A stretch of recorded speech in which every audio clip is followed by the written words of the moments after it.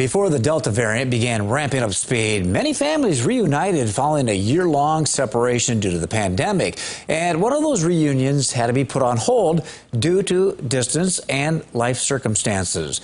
But as Angela Kennedy shows us in tonight's Eye on Kettleland, the joyous moments of a Sioux Falls family finally getting together in person are also bittersweet. This month, music teacher Lauren Wright packed up her two sons, 8-year-old Jonas and 6-year-old Merritt, and made the trip from their home in Montana to her parents' home in Sioux Falls. And I see 300 kids a week, and I just didn't feel like it was safe to be around my parents. Now, the moment she's played out in her head so many times over the last year is about to become a reality. Thinking about coming out here, it would really sink in. Oh, it's been a year. So, and these guys my sons have grown heads and shoulders, you know, in a year. I'm here! You crying? No, I'm not crying, you're crying. Jim and Nancy Wright's emotions range from shock and disbelief to relief. What did you do? Got ya. Yeah. We used to love her. No, I'm just so happy she's here safely, and the boys are here, and we can hug them. Well, you can't hug them on FaceTime.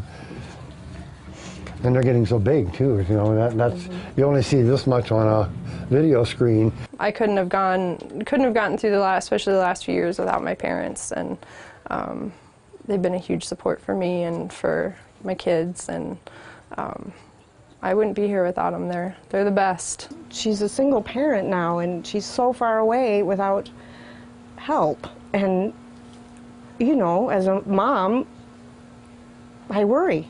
It was easier. It's understandable that Nancy would worry, especially when you know what she and Jim have already been through. While all children are precious to their parents, Lauren is even more so to Nancy and Jim. I don't know how many times they ask, are they twins? No, there are actually 3 of them. You see, Lauren was actually one of 3 of the Wrights' children, triplets. You know, we did the ultrasound and we saw 2 heads and said, oh, there's twins, and I was really excited and happy. And they said, here's the 3rd one, and that's when I sat down. I first interviewed the Wrights in 2006, 3 months after 2 of their triplets, Dane and Johanna, had been killed when a van full of young people went off the road and rolled into a ravine by Lake Alvin. I think that is the hardest. The lost potential. That and the fact that Lauren's now got us all to herself. You're gonna sit on Jonas? Now, nearly 16 years later, Lauren has added 2 boys to the mix. But I tell you what, when I see her boys, I see them too, especially little Merritt now with his twinkle in his eye and his freckles all over his nose. And oh my gosh, he looks so much like Dane did at that age. Dane and Johanna are only a thought away. We have the pictures all over in the house, so every day you get a refresher of what they look like. They're very much a part of the family, even though they're not around.